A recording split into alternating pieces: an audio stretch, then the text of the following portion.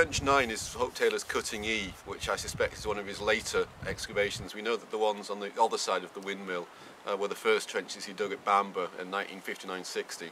Our strategy really is we recovered his record, so we have measurements from various parts of the castle surrounding, showing where the corners of the trench are, and about 3 or 4 photographs of it, pretty much fully excavated. So we really just wanted to locate the trench, empty the backfill, and re-record it. But we got slightly detoured by one of the sections, which was standing quite tall through sand. That partially collapsed. When we tidied that up, we found a couple of quite substantial animal bones, and that's prompted this extension to Hope Taylor's trench in order to recover this unusual dump of faunal material. The stage we're at the moment is we start uncovering a lot over the past hour. This is the skull. We've got articulated spine here, articulated spine here as well.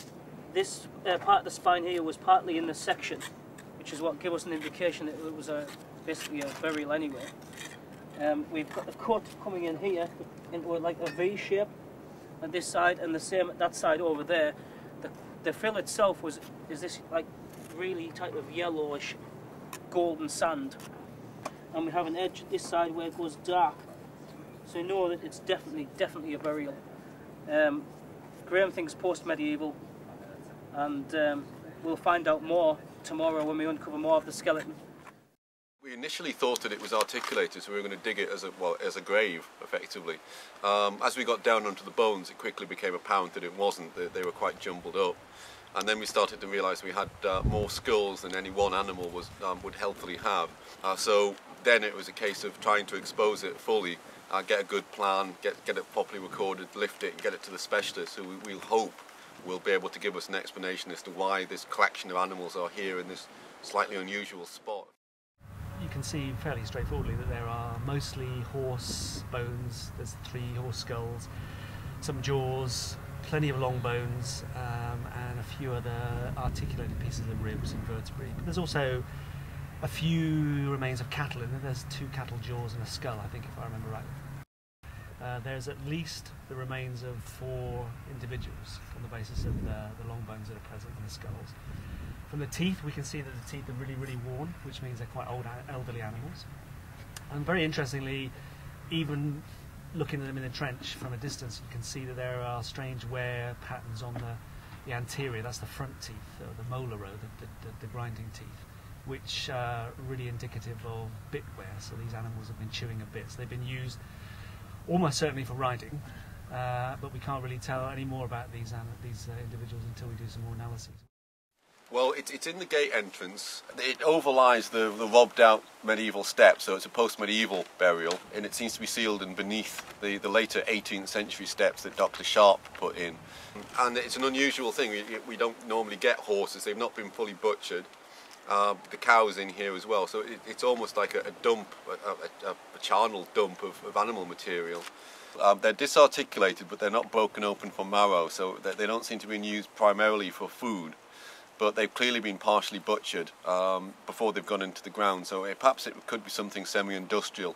They're taking horsehair, horse hooves, perhaps taking off the larger joints of meat to feed them to hounds. My suspicion in that it looks rather crude, really, dumping dead animal carcasses into a gate entrance. So I'm wondering if it's the period of time when the Forsters owned the castle. They were alcoholics and gamblers, and they finally brought the estate to rack and ruin. So the time period fits, and the behaviour of dumping, carcasses into an entrance way would fit in with a fairly dubious bunch. So I think the Forsters are our chief suspects at the moment. So the fact that they were using the Westwood as something of a knacker's yard and dumping carcasses in the entrance wouldn't come as a great shock. I think simply because horses are very high value creatures, you have to have a good reason for killing one and putting it in a hole in the ground. You don't do it lightly. So you only slaughter a horse if you absolutely have to. The fact that it's still in partial articulation, there are ribs together, implies that there's a problem with the flesh of the horse. For some reason they cannot use the flesh. I think they've probably used the skins from the animal because there's a distinct absence of phalanges. So that would indicate really that that they've been flayed and the skins, the hides have been removed. So maybe the animal has died from a disease, or the animals have died from a disease and have been placed here in a remote part of the castle simply to keep them in isolation. I think it's not implausible.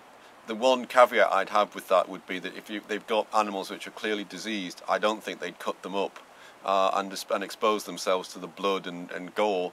I think they'd just basically dig a big hole and roll the carcasses in to dispose of them as potentially dangerous waste. These ones seem to have been dismembered before they've been dumped. So I would probably favour an industrial kind of process. They're being used for a purpose and then the remains disposed of, rather than simply disposing of diseased animals. But until we get further specialist analysis, we're all guessing really. We can look at the joint surfaces, for example, in the laboratory and see whether they have little extra growths of bone or some worn surfaces, which will tell us about the kind of work they did, whether they were traction animals. So we can see different arthropathies maybe in the vertebrae, which can tell us whether they were ridden. We have the bit wear, which is a fairly clear indicator so far, but that's only on 2 of the individuals we could see.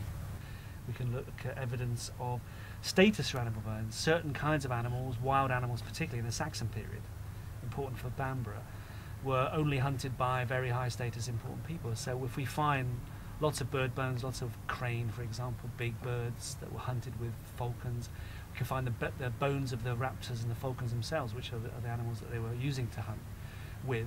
Then that can tell us about the activities and the people and the status of the people that were actually on the site itself. And that's why Bamburgh is really interesting and important, because it's a very high status site, a major castle, a major site from the Saxon period right through to the late medieval period. Once they've been taken out of the ground, once they've been recorded fully and removed, they'll go off to Durham University, to their faunal labs, to be fully investigated, see if there's any butchery marks or what kind of butchery marks. That'll tell us potentially what happened to the animals, if they were defleshed fully, if they were flayed. They'll look at the teeth to see if the animals had bits within their mouths, if they were draft horses. There'll be kinds of pathology within the animal bones themselves, the skeletons.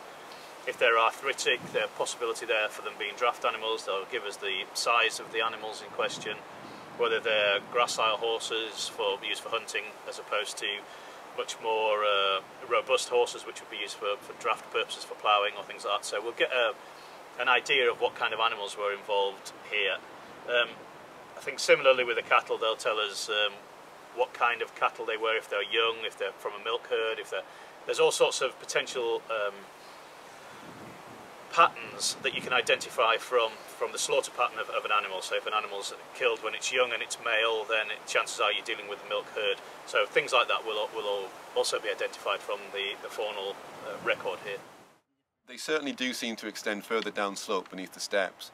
At present, we're not going to go after the rest of the assemblage. If the specialists think that it's an extraordinarily important assemblage and they would desperately like to see it in entirety, then I think in a future season we might consider lifting the steps and recovering the remainder. We know they don't go all the way down the steps because we've lifted some of the paving in the flat area beyond, and there was no animal bone beneath it. So I think we'll play it by ear, but it would be quite an involved process getting the well set steps up and then back in place. So it may well be that the rest of it remains where it is.